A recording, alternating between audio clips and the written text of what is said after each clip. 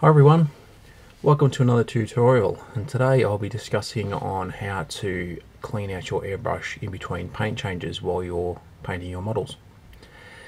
Now this tutorial is going to be about quick changing, not thorough cleaning, so I'll cover that in another tutorial, but for this one, quite simple. All you need is obviously is your airbrush that you've been using. As you can see, I've been painting with a bit of green lacquer paint in there. I've got an old jar here. As you can see, I've written on top used thinners. This is what I pour my used thinners into. I've got some thinners here. Now this depends on what type of paint you're using. I've been using a lacquer paint, so these are a lacquer thinner. If you're going to be using an acrylic, for example, I'd suggest using instead of using a lacquer thinner, don't use that. Use something like a Windex window cleaner that has ammonia in it. That'll help clean it out a bit better. So, but in this case, we'll be cleaning this out after using a lacquer paint.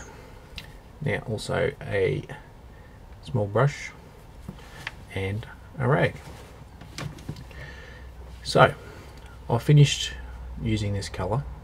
So what I'm going to do is just get a little bit up in here in the dropper. You don't need a dropper, but I use it. It's a lot easier for me to use a dropper, and you'll see why in a second. Just shoot a little bit in, then probably do a little bit more than that. So you got a little bit thinner in the bottom of the cup. Now, using your brush, just brush the thinner up the sides of the cup. Now the reason for this is that way you do this, you don't have to fill the entire cup up with thinners to get everything out. You can just brush the thinners up the side of the cup and loosen the paint that way. So as you can see now, all of that has gone into the bottom. So now we'll just tip that out like so, and everything will fall back down into the bottom. And we'll fill it up again with one, maybe two. And you can see it's still a bit murky. So what we're going to do now is what's called bubbling. So we take our rag on our finger, now we place it over the edge to create a seal. Now as I push down the air, nothing happens, but as I pull back the paint, it bubbles back.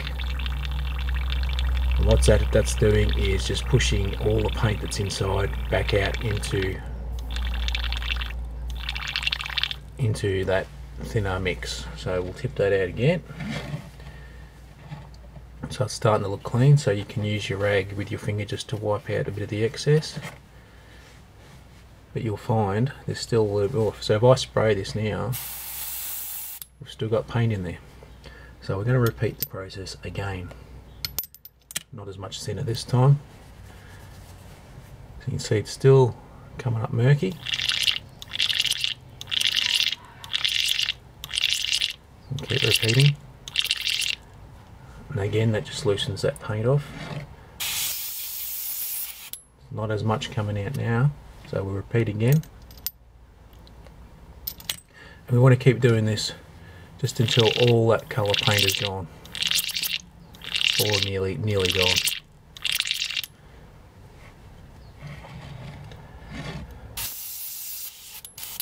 So it's almost gone now, so probably another go will get rid of it all.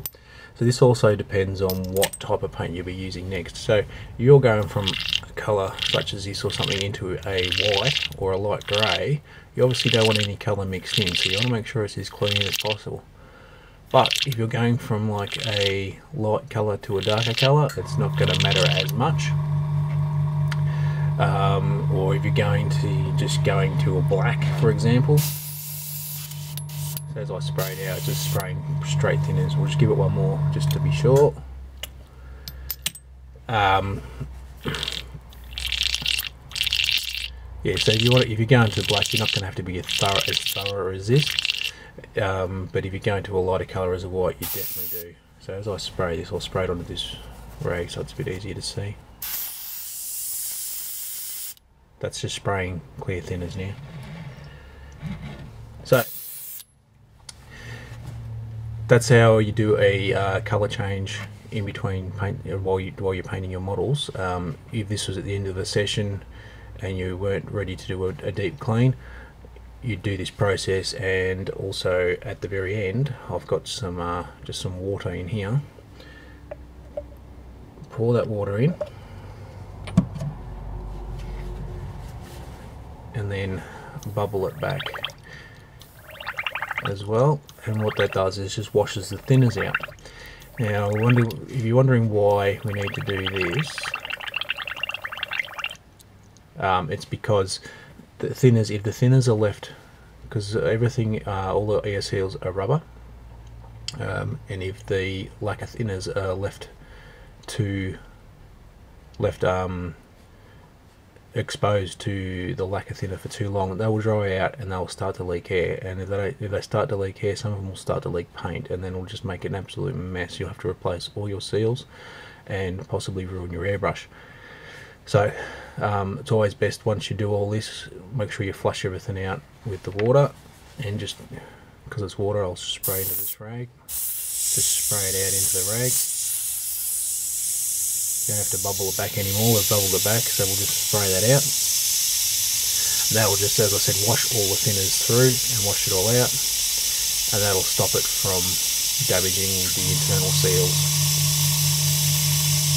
So thank you very much for watching. We'll see you next time with another tutorial.